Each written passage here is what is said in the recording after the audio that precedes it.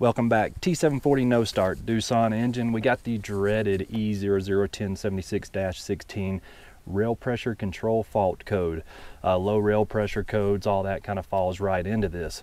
This T740 utilizes the Doosan D34 engine, but since it's a 740, it's actually detuned to 75 horsepower, so we don't have the SCR and emissions on it. It makes it a little easier to work on this fuel injection system. My whole goal is to try to diagnose this fuel system without using any software, any computers or anything, and I'm going to show you how I do that. Usually a rail pressure control fault is set because the computer actual demand pressure versus, I guess, actual pressure has a differential of over 2,000 psi. Let's say the ECU wants to start this machine and it's calling for 5,000 psi rail pressure, but the rail pressure sensor is saying, oh, I've only got 2,000 psi. It's well below that threshold, and the engine will not fire and start. So let's try to figure out why it has low rail pressure. So first thing I want to do is actually make sure I have fuel to the fuel filter. The fuel filter looks fairly new. It is the new style filter, so I don't necessarily think that this filter is clogged up. If I had a low rail pressure code while the engine was running, then I would kind of go straight to the fuel filter.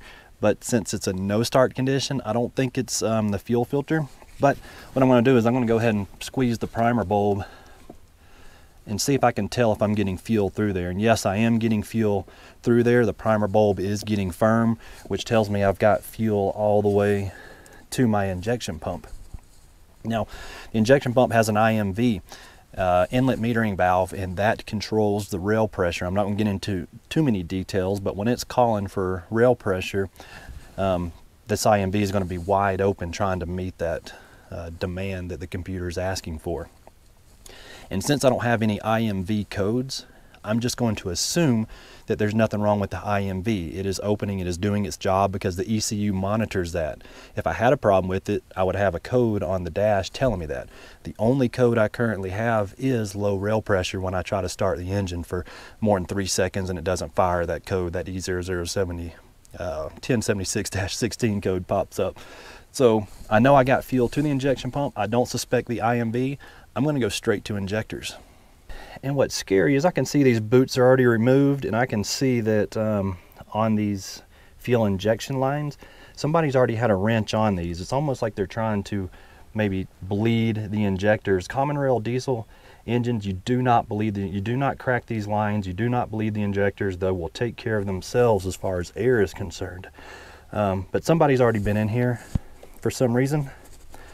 I don't know what they've done. They may have caused more damage than actually good.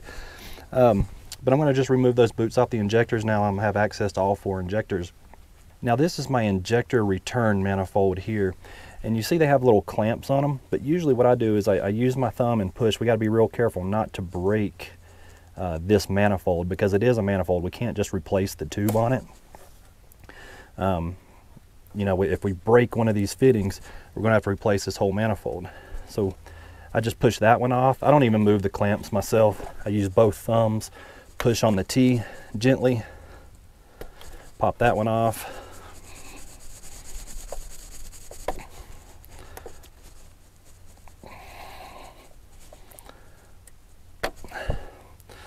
Okay, and I'm going to get my return manifold out of the way.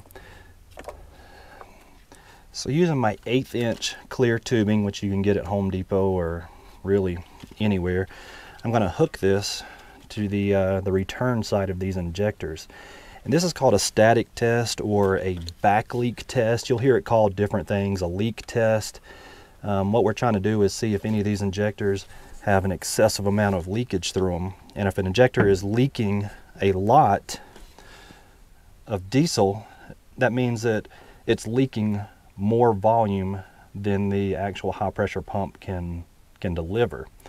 So that way we can't reach demand of pressure.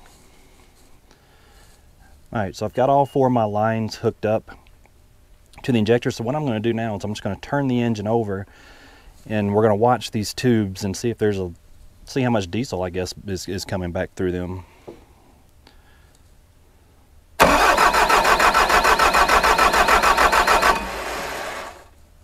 Okay, so we can see that we're going to start right here, number 1, 2, 3, injector number 4. It looked like injector number 2 is definitely leaking more than the rest. 1 and 2 both, I would say, failed the static test because they did leak so much. 3 and 4 are questionable. I would almost say this system needs a whole entire fuel system. But I'm going to see if I can get it started by blocking off number 2. I'm going to show you a little trick here. So I went ahead and removed my clear tubes, and I went ahead and put my my return manifold back on the injectors. So what I'm going to do is, what I have here is this little cap is an injector block off cap, I guess. I will show you where you can get this down in the description. I've got a link for this. So what I want to do is I'm going to actually cap off the rail right here for number 2. I'm going to isolate this number 2 injector, and hopefully that'll give me enough rail pressure to fire the other 3 injectors. This 4-cylinder engine will actually run on 3 cylinders if we can reach rail pressure. So I'm going to get this line out of the way.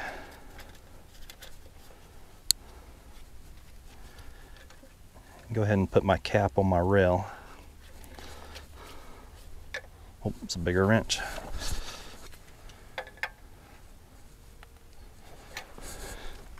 So now that I have the number 2 injector blocked off at the rail, let's see if she'll start.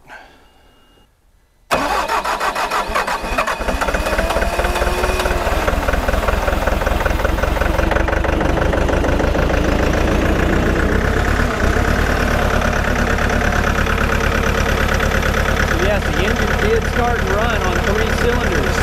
So now what I'm going to do is I'm just going to replace the number 2 injector.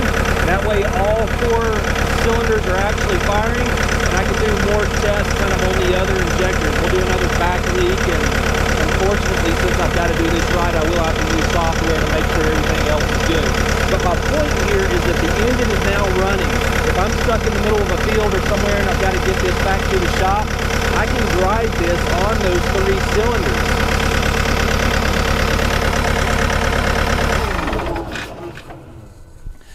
So that's just a quick tip to show you how to get this out of a field in emergency, is using those injector rail caps. We block off the one that's leaking the worst, then we can probably build rail pressure, get the other 3 running, and get the machine to a location where we can work on it better. So to remove that injector, of course, I'm going to go ahead and remove my line. Technically, you're supposed to replace this line every time you replace an injector. You should also replace the line at the same time.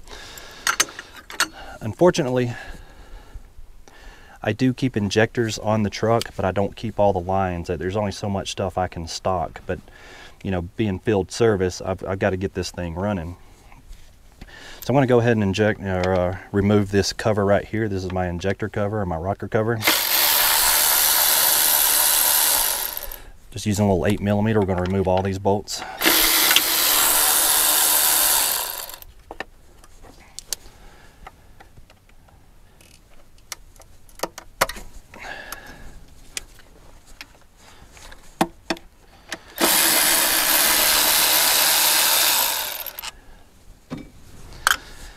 So the top of this engine's really clean, but a lot of times the engines are really dirty. Just make sure that this area is really clean before you move this cover. You'll notice I didn't remove the other 3 lines because this cover will actually come out without removing those lines. See, it'll kind of just slide right through the side here.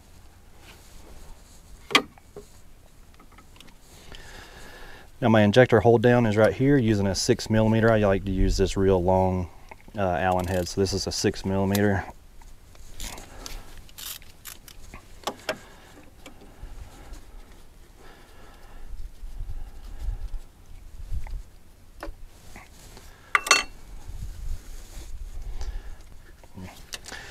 Might have to raise that injector just a little bit to get the hold down out, so I'm going to remove the manifold again.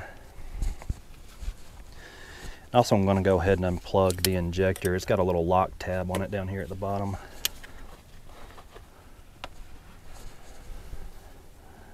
Try to push in on the clip here on both sides. Maybe.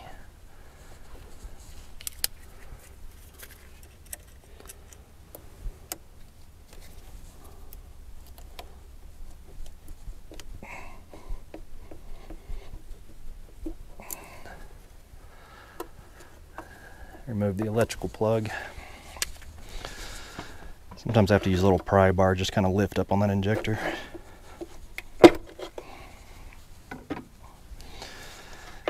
Now I can pull my hold down out.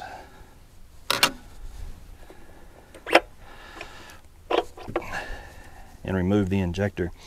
And you notice that my copper fire ring here came out with the injector. Always make sure that comes out and make sure that we replace it with a new one when we put the new injector back in. Also remember, or I've got another video I'll put a link to where we actually talk more about this C3I injector coding. When you install a new injector, we have to install this code into the ECU. That way the ECU has the parameters of the new injector to fire correctly. So the engine will start and run without programming these. However, it should be programmed as soon as possible so that we don't cause any damage to our engine. We want to make sure that our firing, our timing, our injector timing is precise with the new injector. So remember, it'll start without the code, but do get it programmed as soon as you can. So now I'm ready to install my new injector. So with the new, you know, in the parts catalog, they might call this a spacer. I call it a fire ring. But what I do, a copper washer, whatever you want to call it, so I just reach down here, go ahead and drop it into the injector hole. Look down in there, and it landed flat, but sometimes they don't land flat. I just take my long pick and I just kind of make sure that it's flat down in the bore. Now on my injector itself, there's a little O-ring here, and all this does is keep engine oil from leaking down to this side of the injector. So it doesn't really seal anything, but it just keeps engine oil out of the combustion chamber itself. So I like to put a little oil around it. And I'll just go ahead and drop my injector into place.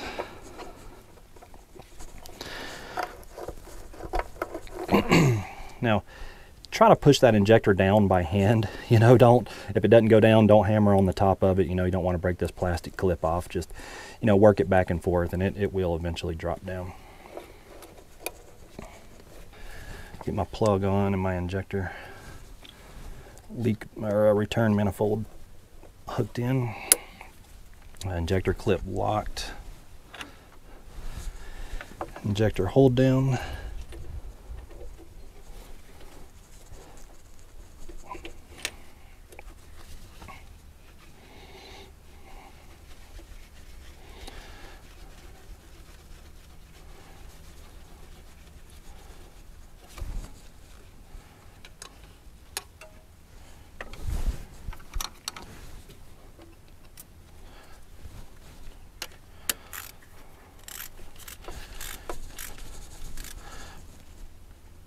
Click, click. I know that's torque to spec.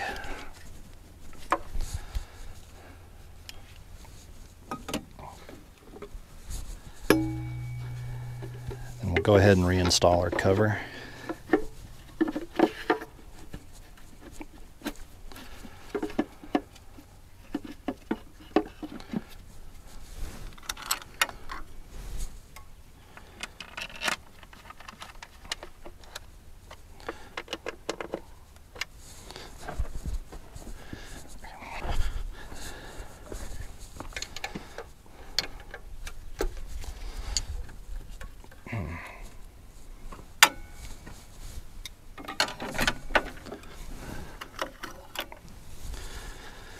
So again, I'm reinstalling this injector line, you know, knowing that it is highly recommended we install a new line and we install a new injector. Because what happens when we actually torque this down, we're seating that seat down to a new injector where it was already seated to the old injector. But you know, sometimes field service, we have to work with what we have on hand. In this case, I do not have a new injector line on hand, so we have to reuse this old one. All right, so now that we got the number 2 injector installed, let's go ahead and see if the engine will fire up.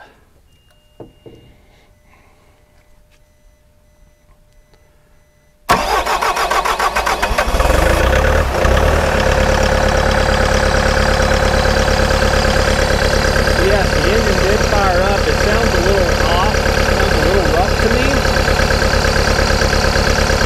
But I'm going to do some more diagnosing.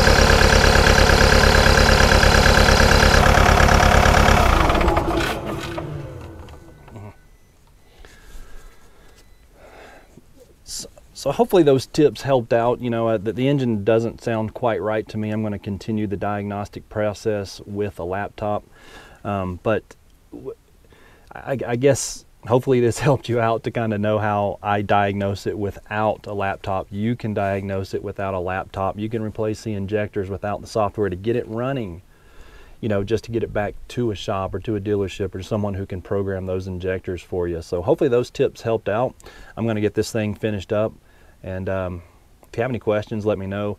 Check out the Super Thinks if this helped at all. There's YouTube now has a Super Thinks, man. I would certainly appreciate that. Without your support, I couldn't do this. I couldn't keep doing these type videos, you know, with the thumbs up on the channel, the comments. You know, check out our website, 4tetridegroup.com, you know, to schedule a consultation if you need any help with your particular machine. I'll be more than happy to help you out. Again, without your support, I couldn't do this. I couldn't help the everyday backyard mechanic fix their own machines, and that's my whole goal here. So thank you very much. Thanks for watching. Have a wonderful day.